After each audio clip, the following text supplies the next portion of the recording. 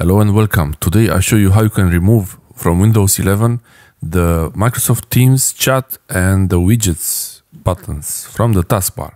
If you use the widgets, that's not a big deal, but I really don't need them. It's a place where there could be news and weather and a lot of things that I could just go somewhere else to read them. And also the Teams, Microsoft Teams, it's a chat communication platform that is installed by default, and I wasn't really using it at all. And it was strange that I could unpin a few other icons from the taskbar, but not those ones. So first step is to go open the Task Manager app, go to the Startup tab and disable Microsoft Teams, then go to the settings, start menu settings, and you go to personalization and taskbar. On personalization taskbar, you see the toggle switches for widgets and chat. Chat is the Microsoft Teams. You can recognize it from this icon.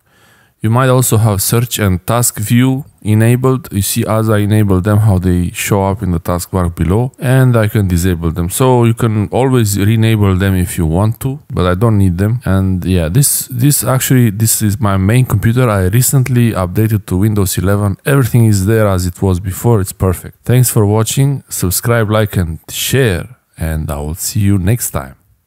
Bye.